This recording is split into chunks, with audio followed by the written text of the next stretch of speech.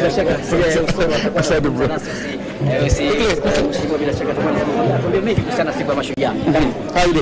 fine, thank you.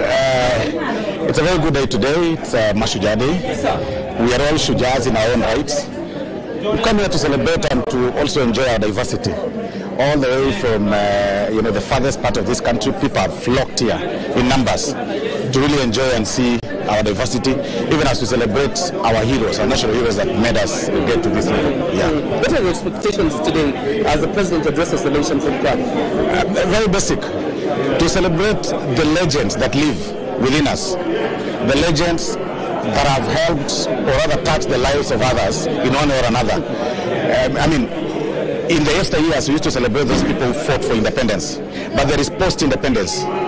The post-independent are people who've really worked so hard to put the Kenyan flag on the map, flying very high. And that is, the athletes of this world, or this country, the football legends, the political legends, and even great leaders, that have really done a lot of things in this country, in the recent past especially, in different sectors. Yeah. But in a political transition of some sorts, you know what you did in the National Assembly and what the Senate did. What would be your message to Kenyans? I hope that even the president will celebrate the heroes that have fought for the independence of our independent institutions like the National Assembly.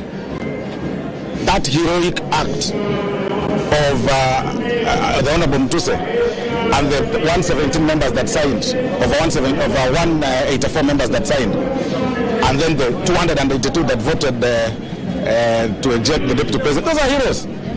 Like, we have come of age to stand for the constitution. That at this point in age, a sitting deputy president can be impeached, really? Then that is a great milestone for our constitution. We should actually be honored as heroes, because now it's a good milestone. A sitting deputy president being discussed in the floor of the House. And we also thank the president. He didn't interfere with that process.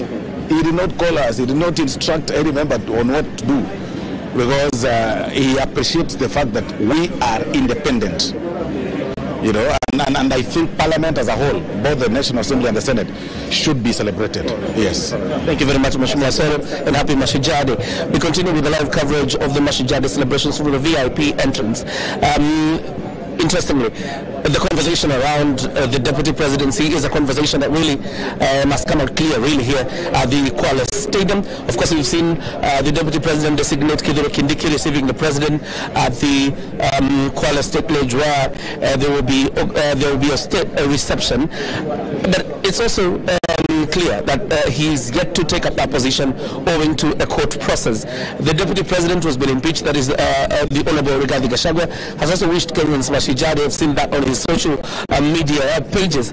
So today is a special Shujaa Day of some sorts. But what is most important is the speciality of the person commanding the guard of honor the president will inspect. For the first time, we have a female officer, the Lieutenant Colonel Faith Mwagandi, who is going to be commanding this parade and will be leading the president in the inspection of the guard of honor. This has never happened before, and the Lieutenant Colonel is from the Kenya Navy Force, the Kenya Navy Force of the Kenya Defense Forces. That's where she is from, and it will be interesting again to see how this rolls out. You've seen parades so many other times, but never before has it been commanded by a female officer. Lieutenant Colonel Faith Mwagandi is in charge of that process today. We are at the VIP entrance, and we continue to see, of course, to look at the number of VIPs that are making their way.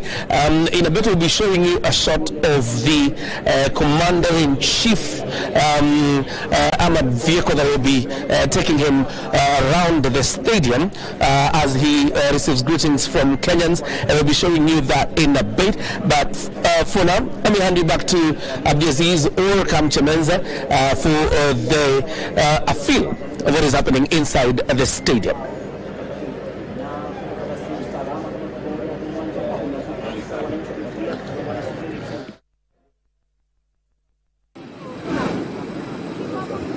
Well, of course, thank you so much, John Jacob Curia.